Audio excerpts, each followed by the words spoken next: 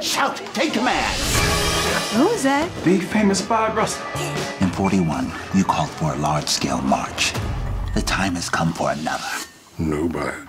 I can handle all the grunt work. Rally the young. We are going to put together the largest peaceful protest made up of angelic troublemakers such as yourselves. My friend, Dr. Martin Luther King, will be joining us. How many bodies did it take to surround the White House? How many? Sorry, I thought that was a setup for a joke. You literally want me to find out?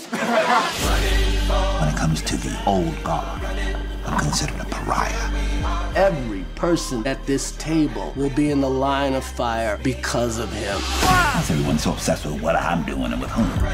How can you preach salvation and not want to save yourself? Every day, we surrender that which makes us different.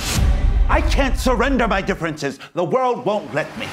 The day of your march, the entire D.C. police force has been mobilized. What they really want to destroy is all of us coming together and demanding this country change. I remember saying that this Rustin fella's a little crazy. Only later did I fully comprehend that the little didn't even come close. We intend to go there not by the thousands, but by the hundreds of thousands. Yes! We are committed to altering the trajectory of this country towards freedom. That's what's on the line. Nothing less. Lord, I hope and pray they come today.